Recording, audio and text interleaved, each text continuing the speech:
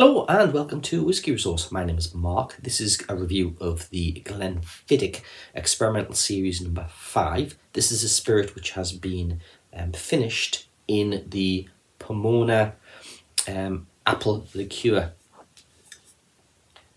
spirit casks. So as mentioned there, it's apple liqueur. The Pomona spirit is an apple liqueur produced, well, possibly for this particular bottling, produced by the Somerset Distillery Company. That is a blend of apples and apple brandy, finished in casks for 2 years, bottled at 20% ABV. This particular Glenfiddich is bottled at 43% ABV, which is slightly higher than their normal bottlings. I picked this up from Sainsbury's recently. I had a little bit of birthday money and I was doing a shop and I spotted this. Normally £40, in Sainsbury's reduced to £32. That kind of sits midway between the Glenfiddich 12-year-old and the Glenfiddich 15-year-old, reviews of which you can catch up there. 43% ABV, we're guessing it is going to be colour adjusted, and we're guessing that it is also going to be chill filtered, which is pretty standard for the Glenfiddich offerings. It comes in this really quite simple label.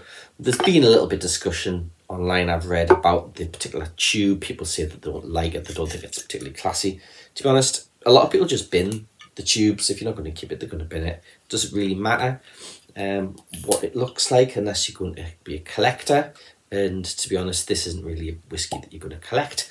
Part of the experimental series, of which they've released IPA, Cask finishes, and they did what was it, ice wine one, I think they did, and various other ones. I've not bought, in fact, this is the first bottle, full bottle of Glenfiddich I have bought.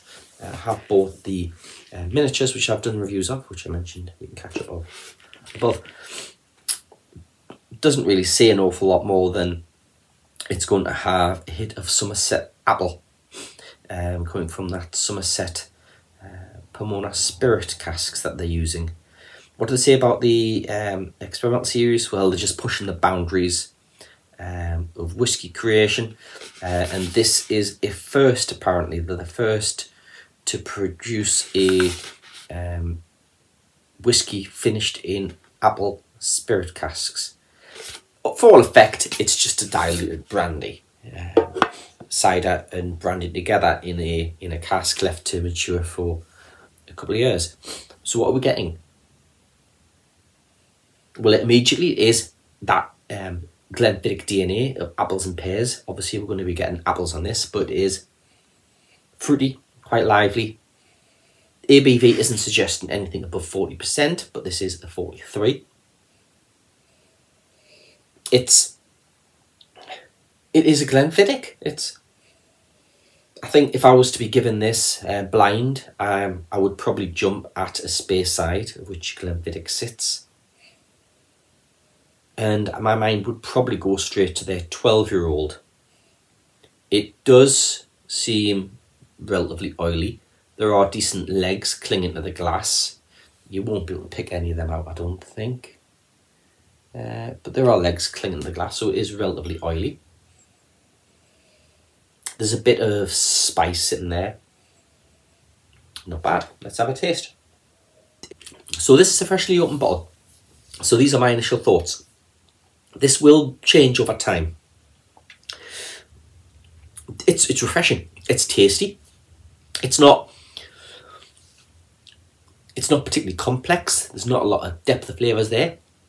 You're getting a very tasty apple-inspired, apple-influenced whiskey. It doesn't really, in the initial taste, in my initial review, taste particularly whiskey-like. It is more like an aperitif, an after-dinner drink, something to cleanse the palate. It's refreshing, it's different. If you like cider, I'm not particularly a big cider fan, but if you like cider, if you like your apples, this is going to be really pleasant for you. The ABV, I would say, is sitting around 40%. It certainly doesn't suggest 43. There is a little bit of burn there. It's not particularly coming across as too youthful. That finishing period in those Pomona casks have done a good job at rounding out any youthfulness that there might have been there. In terms of how it compares to other whiskies, yes, you can tell this is a Glenfiddich. It has that DNA in there. I would suggest that this is probably competing maybe with something like the Compass Box Orchard House. Now, whilst that's not finished in apple casks, it is a orchard, apples, pears inspired whiskey, which is what Glenfiddich seems to offer.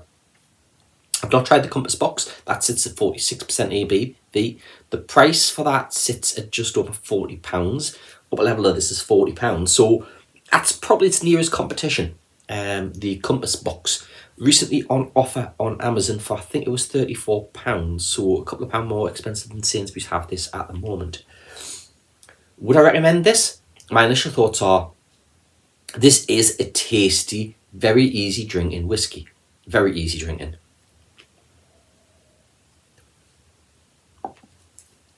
Sweet, syrupy, apples, touch of spice, a little bit of bitterness on the finish. Finish doesn't last at all. It disappears straight away. But I would imagine if I gave my wife a glass of this, maybe with a touch of lemonade, she would drink it. And she's not a whiskey drinker, but I think she would probably drink this. That's how really easy drinking this is.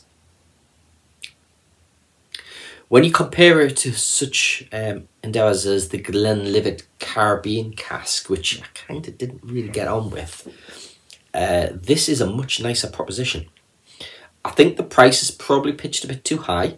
I don't think £40 is a fair price for this, given you can get the 15-year-old Glenfiddich for about that price. And the 12-year-olds often on offer at 25. So I think this is priced too highly. I think if this came down below 32 that Sainsbury's are offering at the moment, maybe £25, I would buy another bottle of this to keep for later, because it is a very enjoyable one. Would I be picking this up often to drink? You know what? It's different enough that it's not a case of sitting down and saying, I want another whiskey, or I fancy a whiskey. It might be a case of I've had a beer and I fancy something different, but I don't want to grab a whiskey straight away.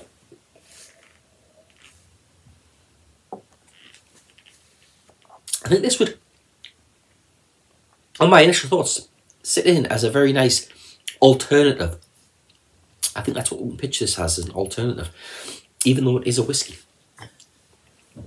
A single malt Scotch whiskey. And yeah, master blender Brian Kinsman. Yeah, this is a win. I like this. It's enjoyable. It's tasty. Priced too highly, but certainly one to look out for if you happen to be in Sainsbury's, or if other retailers are going to carry it shortly. You can't go wrong. And it's not a classical whiskey though, so just bear that in mind. There it is.